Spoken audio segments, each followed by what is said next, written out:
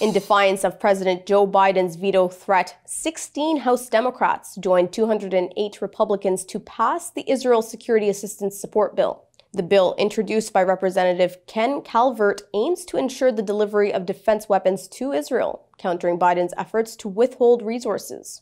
The vote, 224 to 187, saw 3 GOP members opposing it and 6 Republicans, along with 13 Democrats, not voting. The Democrats supporting the bill include Representatives Matt Cartwright, Angie Craig, and Henry Quiller. Criticism emerged from groups like the Institute for Middle East Understanding Policy Project, condemning the move as disregarding human rights law.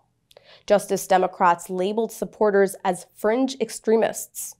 If passed in the Senate, it could set up a showdown with the White House.